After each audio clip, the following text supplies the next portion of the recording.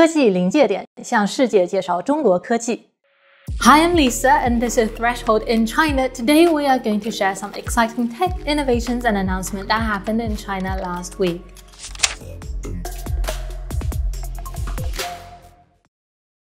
On August 24th, Japan started dumping radioactive water from Fukushima into the Pacific. Experts estimate around 1.5 million tons of contaminated water has accumulated so far. Discharges may continue for 30 to 50 years, affecting the entire Pacific region and beyond. This has raised global concerns about health and environmental impact.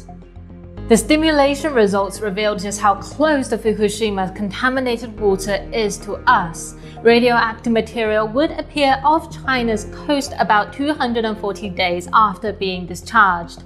They would then spread down China's southeast shores, reaching the US and Canadian west coast in around 3 years, with some appearing along the north coast of Australia, covering almost the whole North Pacific. The radioactive materials will then rapidly spread southward along the Americas, carried by the equatorial current, while also transferring into the Indian Ocean via northern Australian waters. With levels building up over time, eventually concentrations would be higher along North America's shores compared to the most of coastal East Asia. To present a clearer comparison, researchers selected 3 coastal cities, Miyazaki in Japan, Shanghai in China, and San Diego in the United States, and graphed the tritium concentration changes in nearby waters.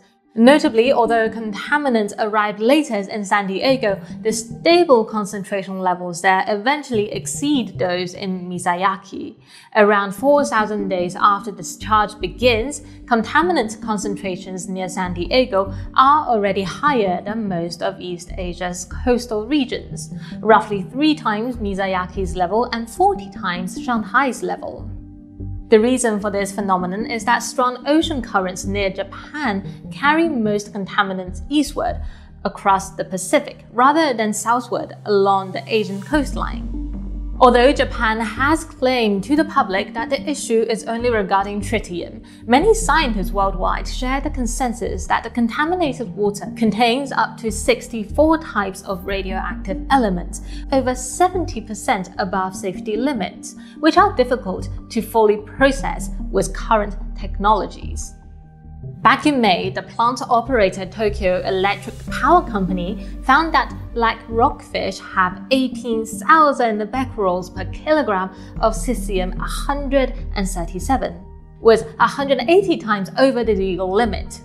They also confirmed that a total of 44 fish with cesium levels above 100 becquerels per kilogram have been found in the Fukuyama's plant port between May 2022 and May 2023. The effect could be long-term. As we have mentioned previously, this discharge may continue for 30 to 50 years. The accumulation of radioactive materials over such a long time is uncertain. China and Russia has suggested an alternative plan for Japan to consider, which is evaporative emission. That refers to the method of evaporating contaminated water with radioactive tritium and releasing it into the air.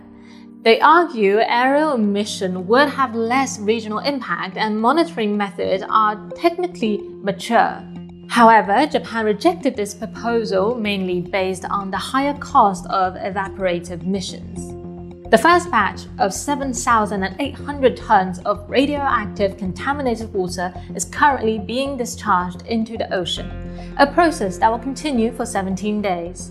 We will keep following this developing story, and in our next episode, we will provide an in-depth analysis on the consequences of Japan's way of disposing the Fukuyama's contaminated water and to what extent it will affect each of us.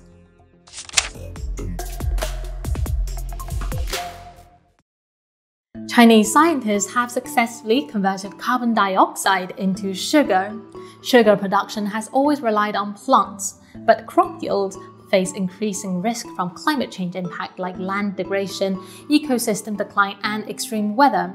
Securing sustainable sugar feedstock is becoming a challenge. In September 2021, researchers at the Tianjin Institute of Institutional Biotechnology synthesized starch from carbon dioxide in the lab. In less than 2 years, on August 16, 2023, they successfully converted carbon dioxide into sugars. The team established a modular chemical enzymatic cascade to transform carbon dioxide into hexose, which is a simple sugar with 6 carbon atoms. Common hexose are glucose and fructose. The team had successfully produced 4 types of sugars. The full reaction took about 17 hours, reducing sugar production from years to hours compared to traditional crop extraction. The yield was 0.67 grams per liter per hour, over 10 times higher than previous bio-based efforts. Leading author Yang Jianguang said controlling different enzymes enables theoretical synthesis for almost any sugar type. This precision will be key for high-value food, pharmaceutical, and biomaterial production.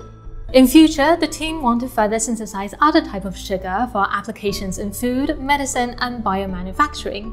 Maybe one day scientists could even turn air into a meal.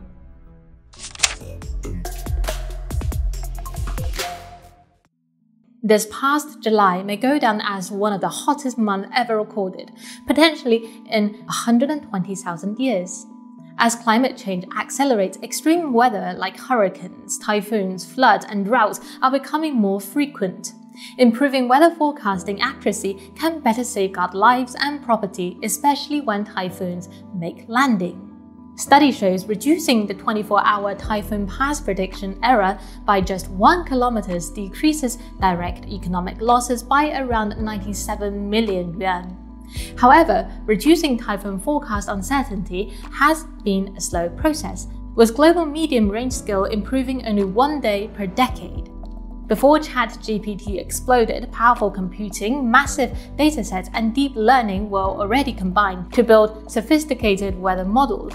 For example, NVIDIA's ForecastNet, DeepMind, and Google's GraphCast, Microsoft Climate X, but recently attention has focused on China's Huawei and its Pangu weather model. The Pangu weather model is a 3D high-resolution global forecasting AI system exceeding traditional numerical prediction accuracy.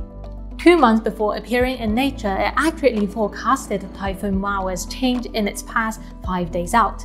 By training deep neural networks on 43 years of global data, Pangu surpassed legacy method in both precision and speed. Previously, stimulating a typhoon's 10-day path took 5 hours across 3,000 servers. Now, with the pre-trained Pangu and AI inference, more accurate forecasts take just 10 seconds in one server and GPU. With immense computing power, Pangu can predict the hourly or the week's global weather in seconds, and it is 10,000 times faster than before. The key innovation is its 3D Earth-specific transformer tailored to graphic coordinates for processing complex 3D weather data. Unlike 2D models confined to pressure level, Pangu's 3D architecture better captures ocean, atmosphere, and land interactions. Pangu has proven itself forecasting extremes like February storm Eunice and UK's first 40 degrees Celsius temperatures. It has the lowest error compared to the European and American agencies for predicting typhoons. Pangu is now on the European Centre for Medium-Range Weather Forecasting website, offering free 10-day global forecasts. Recent tests showed Pangu outperformed the center's model on accuracy metrics and extreme weather prediction. As the next typhoon approaches, it is hoped that more people can say we are prepared.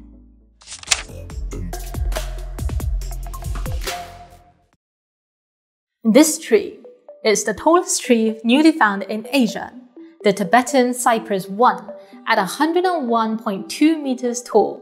This photo is taken by drones and it vertically combines hundreds of shots together, and it's the second tallest tree in the world, after the 115.9 meter Hyperion Coast redwood discovered in California in 2006. Tibetan Cypress 2, found alongside it, reached 99.5 meters. The Chinese team discovered this groove in Tibet, with the world's highest altitude. Over 260 trees exceeded 80 meters, with 25 surpassing 90 meters in this biodiversity hotspot. Judging by diameter and rings, researchers estimate Tibetan Cypress 1 is about 1,450 years old. Tibetan Cypress 2 is around 1,400 years old. So how did they get so big, and can they keep growing taller? Botanists define giant trees as over 90 meters. Researchers said the tallest trees live exclusively in wet, humid, temperature climates. The groove where these giant trees were found is a cloud forest with annual rainfall of 1,500 to 2,000 millimeters. And this is important because for trees above 60 meters high, it becomes increasingly difficult for them to obtain water that is transported upwards from the root. So it relies on the moisture that branches and leaves directly obtain from fog and rain. While not skyscraper height, these giants are biological marvels and living fossils. There are many ecosystems. Tibetan Cypress 1 and 2 host 46 epiphyte species, which are plants that grow on other plants. Birds and numerous insects also spotted by the team.